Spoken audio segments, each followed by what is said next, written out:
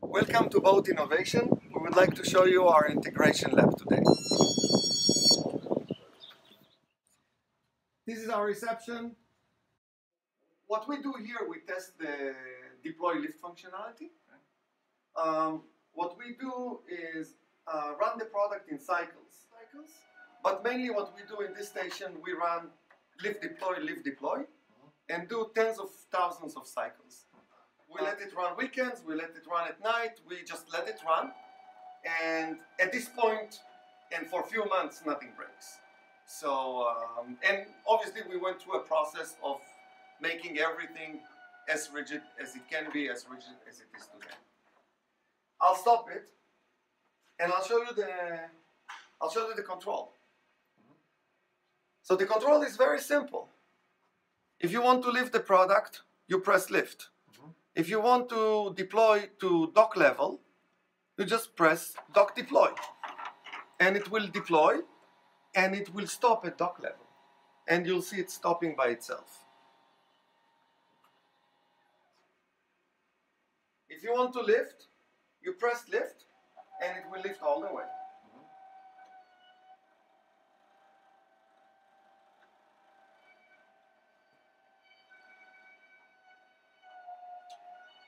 And then if you would like to deploy to rub rail level, you just press rub rail. You press rub rail, it goes to rub rail level. It stops. Very simple. You would like to stop, you have an option to stop. You want to do small adjustments, you have hold, lift, and hold deploy. Okay. So hold, lift, and hold deploy, as the name suggests. You hold, as long as you hold, it will lift. When you remove your finger, it will stop. Right. You press, hold, it will lift, and it will stop. Very simple. You have a small picture here of the boat, starboard and port. And the whole configuration is, I'll show you the configuration. The software recognizes the fenders. And you need to assign the fender to its location. The fender to its location. Very simple. So basically, you have to do three things. Assign the fender to its location. Tell us what is the height of the rail from the dock. And tell us what the height of the rail from the rub rail. It's in inches. You enter those two numbers, everything else is practically automatic. Now, in the lab here, we have about 20 automatic fenders, but this tablet controls only 2. In order to achieve that, we have to recognize, or we have to give username and password for each automatic fender. And the idea is, we would like to make it very, very, very easy for the customer. In order to make it very easy for the customer, we had to create some level of sophistication. So, each one of the automatic fenders has what is called MAC ID. Each one of the users have a username and password, and username and passwords are associated with MAC IDs. This way, my tablet can control only these two, your tablet can control only yours. Right. One side benefit for it is, if they are stolen, they are not operational. You cannot operate them unless we provide you with the username and password. Which is still the device too. Yeah, which is normally your phone, right? You know, most people use their phone, so nobody will steal their phone. Connecting to the boat is very simple. It's 2 clamps, 6 bolts. It takes about 10 minutes. No electrical connection, and you do not need to call a professional. No. This is the automatic fender. It's totally independent. So basically, it has a solar cell and a battery, a pretty large battery. The battery is charged from the solar cell, so there's no need to connect it to the power of the boat. The whole control is via wireless from your mobile device or phone. Again, no need to connect to the boat electrically. What is the signal distance? It's very far. It's Bluetooth. It's the best Bluetooth. It's Bluetooth 4 right now. So if you have a big boat, no problem. And your device is in the stern, and the fenders are in the front, no problem. It'll read and it'll. Yes, we tested this quite a The next thing is the user can change, the customer can change password. Right. And you can send us feedback. Oh, okay. About things you would like us to change, things which are working well, Suggestions and just so forth. suggestions and so forth. There are two more screens which are basically for us only. One screen is the service tools. Here we define everything about the product. So the product is pretty sophisticated. We can define what is the maximum current it will allow to pull the Fender, what is the maximum current it will allow to deploy the Fender. So all these parameters are obviously predefined, but we can change them on the fly. We can monitor anything about the product. So what you can see is the MAC ID of each of the products. Mm-hmm. You see the software version. This is the embedded software version. There's software inside of each of them. Mm-hmm. So this is the embedded software version. You can see the voltage of each of them. You can see the temperature of each of them, and you see relevant humidity. So temperature is very important for us. I'll explain in a minute. Humidity is to make sure that it's not in a that humidity is not penetrating the product. Is for us. It's to figure out if there's any fault with the sealing. And voltage is very important to make sure that the units are really charged. Mm-hmm. We should be able to identify issues before the product fails, which is very important to us. Because it's sending you information. Exactly.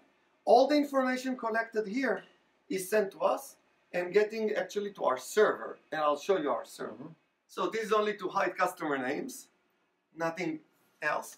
What you can see, each automatic Fender has MAC ID. Mm-hmm. We monitor the temperature it is working at, relative humidity, voltage, whether it's port or starboard side, the distance of the travel. Yes, everything. Everything is captured here. I can show you that we can actually see each one of the sensors. You can see this is the voltage. Mm-hmm. This is the temperature. And you can see summer, it's getting warmer and warmer. And this is relative humidity. So we can monitor practically anything about the product. Let me show you the lab. Right now it's for just marketing purposes. We already chose our motors. Motors break because of two issues. One is basically load and they're turning around. The other braking mechanism, which is even worse, is when the motors stop. So what you can see here is we have a motor which is going from one end to the other and stopping abruptly. In order to make sure we have a very reliable product, we tested each and every motor type, both in this station and that station, and we made sure that we can do a few tens of thousands of cycles with each motor type before choosing that motor type. I'll take you to our motor graveyard.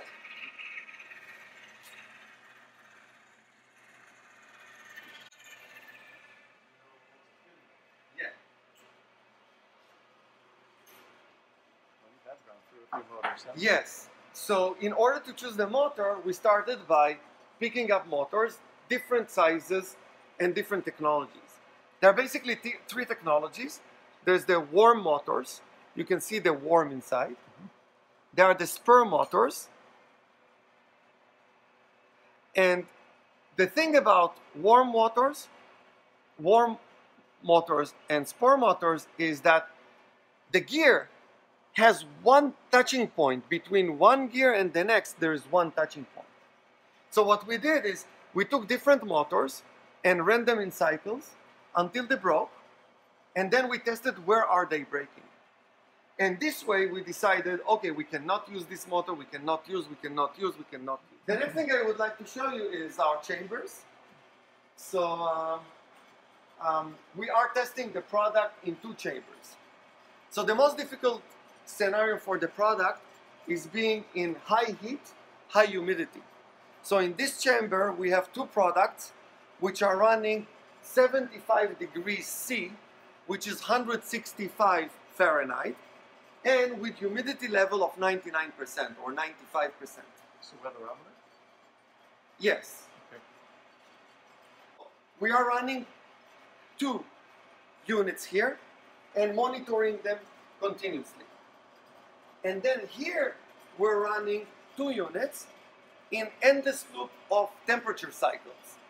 What we do, we start at minus 25 C, which is minus 13 Fahrenheit, and go all the way again to 75 degrees C, which is again 167 Fahrenheit, in a continuous loop, and we test that the products are not breaking. These are extreme conditions. Yeah, but you have to. Yeah, these are extreme conditions. We run 3-week cycles.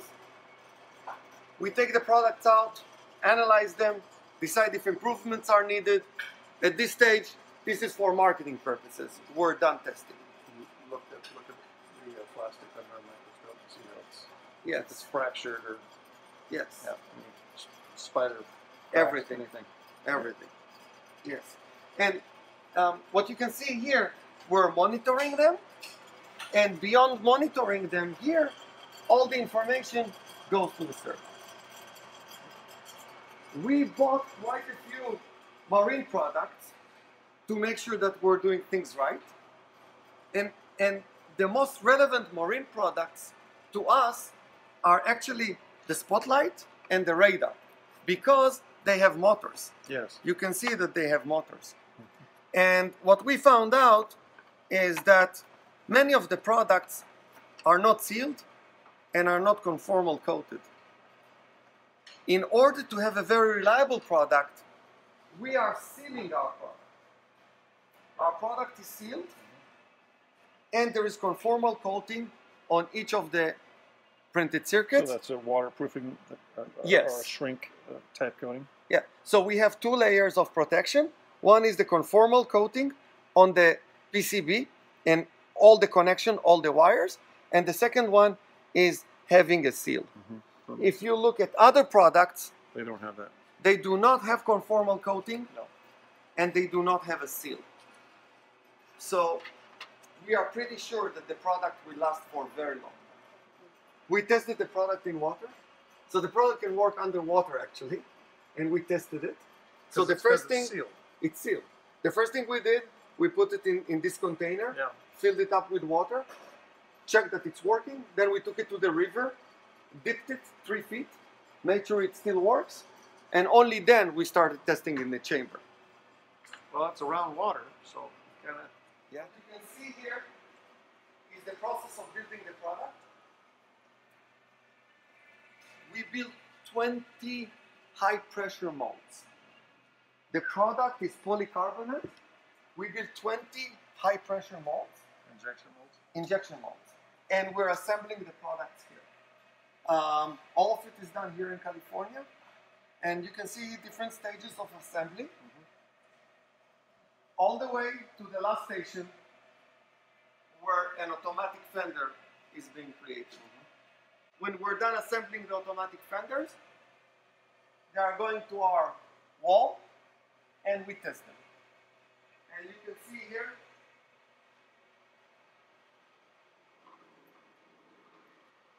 this is an automatic fender ready for shipment.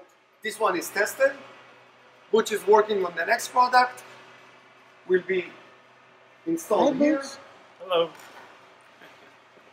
The next product will be installed here, and so on and so forth.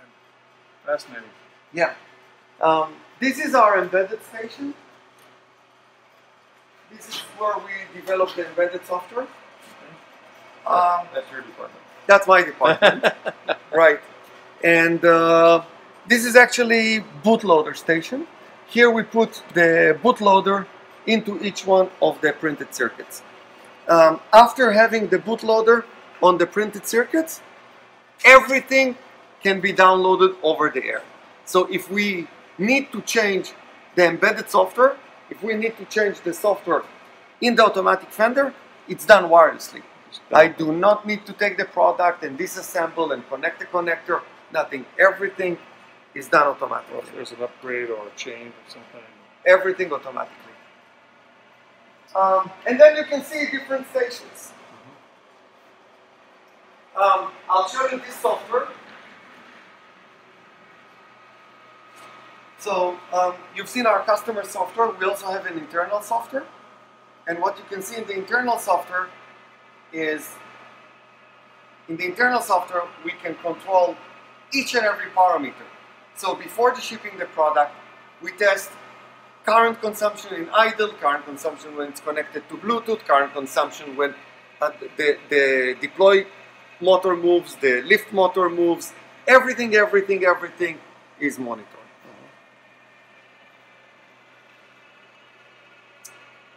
Fascinating.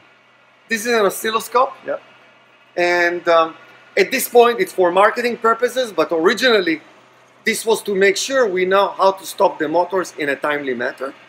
So what you can see right now is the motor is going down. You'll see it going down.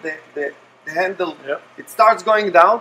There's some current consumption, but whenever it reaches the end, you Stop. see significant current consumption. We recognize the current consumption and stop. So when the fender is going up, it has a magnet, and if the magnet is reached the top, is reached the sensor, the motor will stop.